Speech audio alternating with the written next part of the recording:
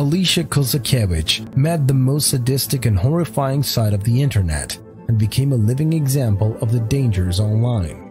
I am that 13-year-old girl who was lured by an internet predator, transported across state lines to Virginia, in fact, not so very far from here, and enslaved by a sadistic pedophile monster.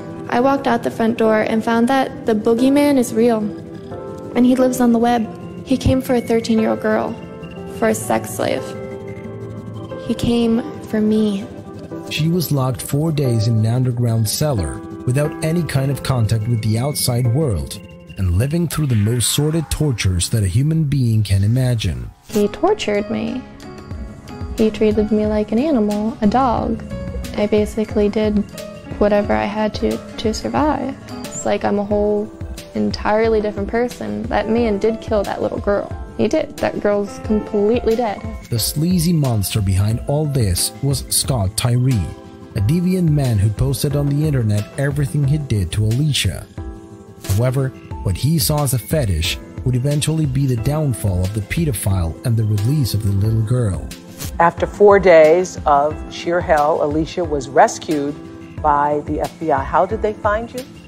One of the friends that he was talking to about abducting and turning into his sex slave, talking about me too, he came forward. I suppose he got nervous that this was now going to be on his hands. If he murdered me, that he is now suspect as well. Alicia's face was all over the papers in his town. Her disappearance was the news of the moment, and it was there that the man saw Scott Tyree's contents.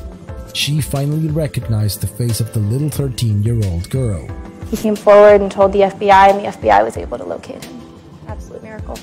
Alicia had everything, a family that loved her and cared for her. She was a good student in school, but she was interested in meeting people online, and that's where Scott Tyree was able to seduce her. I never even realized that our chats had become more intimate. So we just talked about everything, not just about sex. He was interested in me as a person, my thoughts, my goals, my relationship with friends and family members. 6 months passed before they finally met. After that came 4 days of living the worst hell. However, as the years went by, Alicia didn't let that intimidate her and started a crusade for all women who have lived through situations like hers, and to also talk about the dangers of the internet. But I want you to know that I am not up here alone.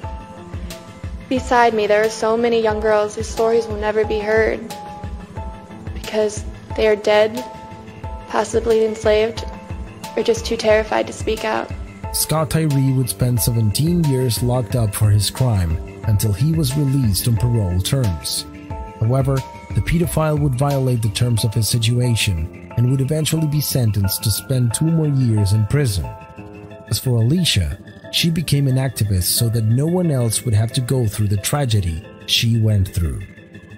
I started doing this and speaking out when I was 14 years old, just about a year after my rescue. And it has helped me to take this horrible, awful thing that happened to me and to give it a purpose, give it a reason, and that is to help save other children and families from going through something like this.